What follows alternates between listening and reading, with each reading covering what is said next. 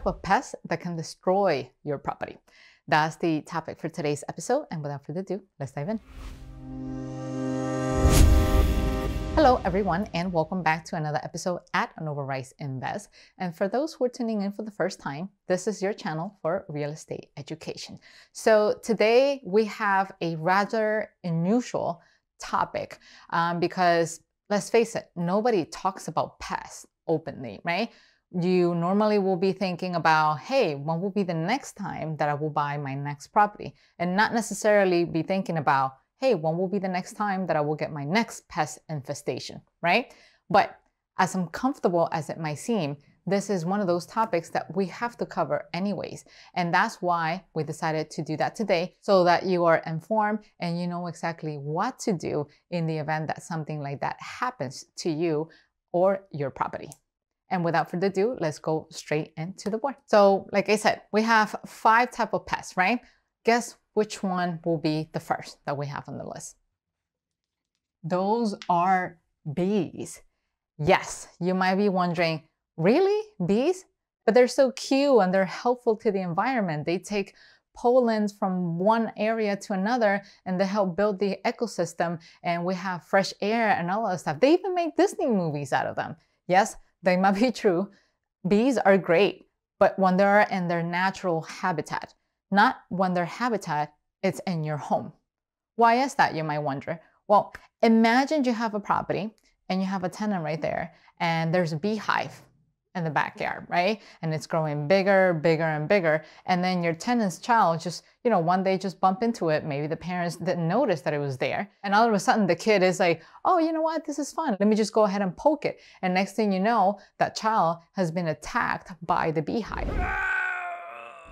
You definitely don't want that to happen to you, right? Just picture in your head how that might go and how that lawsuit could end up for you. The same thing goes for people who have Airbnbs. Imagine getting a bad review from one of your guests just because you didn't realize there was a beehive in your backyard. And believe it or not, the problem doesn't really end there. The problem is that bees, they love to be within communities. They love to be together. They love to build their hives together. And one way or the other, they always manage to come back. So for those who are willing or planning to venture out there with a special suit and with a broomstick and willing to be poking the beehives to disappearance, well, let me ask you to think about it twice, because removing it might seem a little bit challenging, but it's not the difficult part of it. The difficult part is, like I said, if they manage to come back, because after you remove the beehive, you have to make sure that the area is properly treated, so that way they don't pick up on any honey essence or anything or whatever is it that they left off, and they could come back. Or maybe not necessarily that particular bee community, a new bee community come pop up in your house and say, hey, surprise, we are here to make your home our home. And you definitely don't want that to happen. So that was number 1. Now, number 2 on the list will be roaches. Ugh, disgusting. I'm sure roaches don't require any type of introduction. We all know that they carry diseases with them, that they can spread it all over, and it could also affect not only our physical health, but also our mental health. Now, you might be wondering, okay, but what does it have to do really with real estate? At the end of the day, if my tenant has roaches, that is their problem, not necessarily mine. Well, think about it twice. Imagine you have a multi-family property and all of a sudden one of your tenants, it's loaded with roaches. What do you think is going to happen? Roaches can travel in the tiniest spaces possible. They could eventually get next door or next door. And when you least suspect it, it's all over the building or all over the place. And for those who have single family homes, think about it twice, because remember, roaches usually like to travel at night. They like to procreate, they like to lay eggs and stuff like that. And next thing you know, they are all over the place. And if you, for whatever reason, encounter a roach in the middle of your kitchen in the middle of the day, you might be already too late. Because why? If they dare to come out in the middle of the day, chances are that when you open that kitchen cabinet, you're gonna have a ton of roaches popping out of your cabinet. Ugh, that's definitely disgusting. And the problem doesn't end there. The infestation It's one component of the problem. Imagine people not wanting to renew your leases because, hey, you have a dirty place. People don't want to live there. Or worse, they can call sanitation. They can show up in your house or your property and fine you for it. And next thing you know, they're going to be always constantly monitoring that you do, in fact, take care of the property as you should. And if you have an Airbnb, well, that's even worse. I don't think it needs any further explanation because all you need, it's a bad review in your profile. And next thing you know, nobody is willing to rent from you. Now, moving along, number 3 on the list, and those are rodents. Oh my God. Disgusting. Anyways, I'm sure rodents don't need any type of introduction whatsoever. And very similarly to roaches, they carry disease. They can create not only health problems, but also create some type of, mental stress on you, because nobody at the end of the day wants to live in a place when there are roaches. I mean, we even gotten movies where rodents became the star because the theme of the movies were big cities being flooded by rodents all over the place. So watch out. Now, next one on the list, and this one it's a little bit more difficult to find because they manage to hide themselves pretty well, and that is the famous bed bugs. Now, you might be wondering, bed bugs, it's kind of funny. It's such a funny name, right? Why would they want to be named after beds, right? Well, it's very simple. They are named bed bugs because of us and because of the beds. See, what happens is that every human being out there, anytime you breathe in, what you push out of your body, it's carbon dioxide. And that becomes a trigger, just like this, for bed bugs. They have this natural instinct to easily pick up on anything that it's, pushing carbon dioxide out, because that makes them believe that you are going to be their next host. And where is the place where we hang out? Normally, most of our time, it's in our bed. Once you lay there, you fall asleep, you pass out, and you don't wake up until the next day, 5, 6, 7, or sometimes even 8 hours if you're lucky enough to get 8 hours of sleep.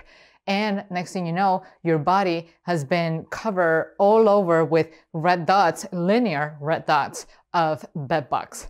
And the funny part is that you have made everything really accessible for them, because now you are the providers of their food, and they have also find a nice home in your mattress, in your bed. Why? Because bed bugs love to hide in between hidden spaces in your mattress. Anything that is dark, anything that they cannot see, that's exactly where they're gonna go, lay their eggs, and next thing you know, in a matter of weeks, you'll wind up with a bed bug infestation. Quite disgusting. Now, there are a few things that you can do to prevent things from either happening or from getting worse. The number one solution that you can actually take into consideration is to buy a mattress cover. You can find those easily in Amazon, and you can put a mattress cover on top of your mattress and prevent them from going into the hidden spaces in your mattress. Now, you might be wondering, yeah, but I still don't see, what does that have to do with real estate? I mean, I could use that in my home for sure, but what does it have to do with real estate? Well, maybe not you if you are a long-term real estate investor and you only provide rentals, but what about those who provide short-term rentals? Anyone who is an Airbnb? For the most part, you will rent out your space all nicely rented out with nice furniture, and there's going to be plenty of beds available in your property. Not just that, you're opening your doors to strangers, basically, people who are coming to your home from all over the world, and they might bring bed bugs with them. If you are a traveler by nature, you could be exposing yourself to bed bugs as well. See, bed bugs are not an issue of whether you're a clean person or not. Anyone, even the cleanest person in the world, could get a bed bug infestation, because what they do, they're drawn to you based on whatever you push out of your body, and everyone that breathes, and that in and itself, it's enough to attract them. But there are also preventative measures that you can take in order to protect yourself, and that's by using repellent. And when I talk about repellents, I'm not talking about buying tons and tons of bottles of off and just spraying it all over your body, because that eventually becomes toxic for you. What you can do is to leverage natural oils, like for example, citronella oils or lavender oils, and you can grab a little bit of those and put those in your wrist, in your ankles and a little bit behind your ears, and that will act as a natural repellent. It is not bulletproof. However, if you were placing people right next to you and you're the one with the repellent, chances are they're going to want to jump into other people's body and not necessarily yours. And Anthony and I, we love to travel. So every time we travel, what we like to do is to spread a lot of that oil. We rub it in our hands and we just put it all over our suitcases, because chances are in the airport and in the plane, which by the way, those are the places where you will find the most bed bugs, they could eventually jump into our suitcases. But if you use those natural repellents, you might make them just simply pick another suitcase and not yours. And to add the cherry on top, those are also great repellents for mosquitoes, for those who live in warmer climates. So that way you don't have to expose your health and impact them negatively due to the chemicals of those repellents. And you will also be protecting the environment because those are natural repellents. And now we've reached the very end of our list. But before we continue, if you're enjoying this episode, do not forget to hit the like button right here to help this episode rank and make this content available for other people like you who are looking to get information about this topic. And if you already hit like, feel free to share this episode with someone you think is going to benefit from this, because at the end of the day, sharing is caring. Now, back to the board. The fifth pest, and the most dangerous one by far, and the most difficult one to find by far, and that is termites. So for those who have never heard of termites, think of it this way.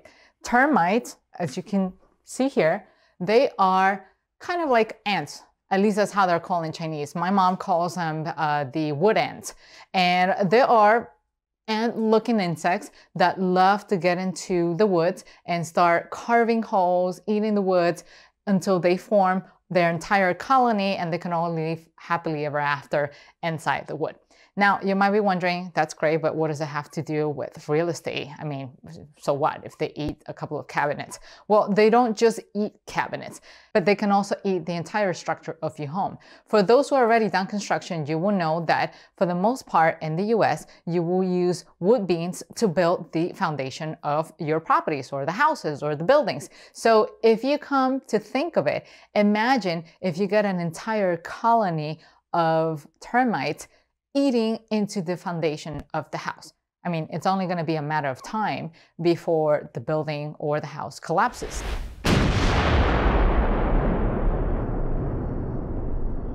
But don't worry, it's not like it's going to collapse overnight. That process takes time.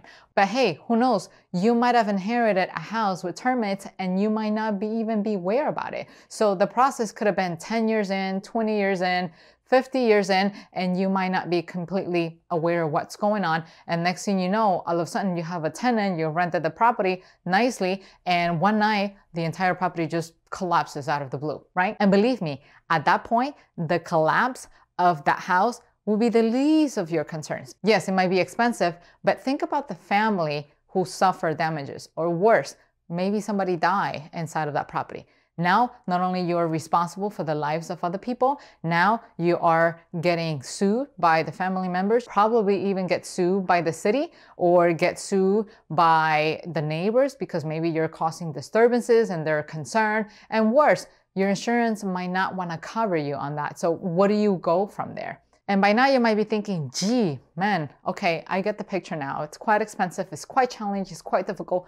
What can I do to prevent something like this from happening? Or if I'm now in the middle of this situation, what can I do to fix the situation?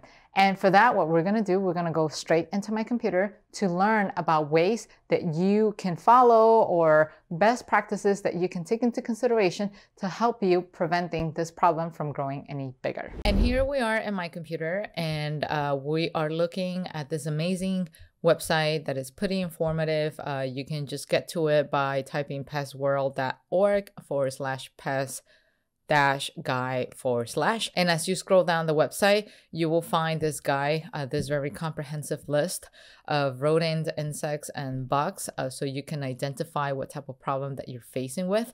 And then as you hover over the images, you will see that, hey, we got fleas here, we got roaches, ants, lice, spiders, termites, and yada yada. So let's say you want to learn more about termites. So all you got to do is just to click in here. Let me just quickly And as you scroll down, you will learn basically all there is for you to learn about termites. So there are videos about termites, so you can learn how to identify them, how to control and exterminate them, and the different type of termites that you may possibly encounter. So you got the subterranean, you got the drywood, dampwood, Formosan, conehead termite, and yada yada. And as you scroll down, there's more and more related content that you can actually get through, so that way you stay informed and help you decide the proper course of action. So let's say, for example, you're right here on this website and you notice, okay, I believe I have a termite problem. Everything I see is consistent to what I'm reading here or to what I'm watching here on the videos on the side. Now I think it's time for me to hire a professional to help me eradicate the problem. Once again, this is not a do-it-yourself type of thing, because if you do it yourself, chances are you might wind up leaving loose ends. And next thing you know, you have the problem all over again after all of your hard work. So just go to the professionals, have them help you out to do things the right way. So that way you don't have to worry about termites or any other type of pest coming back to your property. Now, in the event that you want to do a search, the best way you can go about it is by simply using a Google search. I know that you see that there's a search box right here. I was actually playing around with this toolbar, and the options that they show are actually very limited. So you are better off just simply going to Google and find whatever is by your vicinity. So you have your Google search right here, and then just simply type pest control services, and as you can see, just use near me. Google is actually pretty good at identifying your location, so there's nothing for you to worry about there. All you got to do is just to type in pest control services, and it will do a quick search for anything nearby your area. And as you can see here, there's the listing. All you got to do is just simply expand, and then you will start seeing all the available services within your neighborhood. So in my case, I live in New York City, and here are all the multiple providers and specialists that work on pest control. So all you got to do is just to simply come in here and pick on the ones that, hey, you can go by review. So you got this one, 235 reviews at a 5-star. Hey, why not? Let's just check this one out. You also have this one here, Pathway Pest Control, with 11 reviews at 5 stars. Why not? And then 35, 4.8, good enough. 4.9, Woodside, 9. Okay, good enough. Once you come in here, you will find the list of services that they cover, whether it's bedbugs, bees, termite control. So we're talking about termites. Usually some of these sites, not all of them, but for the most part, they tend to have an informational site, so to speak, where you can actually learn a little bit about them and what you can do, and some of these videos to help you better understand what the services it's going to cover, what would you be getting in the event that you want to hire them. And yeah, so a lot to learn. This other website, Pest Control About Us, Pest Library. Let's see, hey, there you go. You got some more right here. Ants, flies, bed bugs, rodent, termites. So let's say you want to check out their termite services. Here is the form that you can fill up to request their services, and there you go, more information right here. Same thing with this one, exterminators and queens, home on roaches, rats, termite, bed bugs. So let's just open up the termite section, and as you zoom in, scroll down, they are this one is a bit brief with their information, but hey, it's something, right? And then you also got Woodside Exterminator over here. All you got to do is just to zoom in. So let's check out the termites. Okay, so their site doesn't open up, but hey, they offer a 10% discount for all internet customers. And as you scroll down, you can learn a little bit more about what they do, and just reach out to them. And that's pretty much all I have for you today. I truly hope that you enjoyed this episode and you actually learned something with it. And while I still have you here, don't forget to check this episode right here. That's going to help you complement everything you learned today. And until then, we'll see each other next time. Take care. Bye-bye.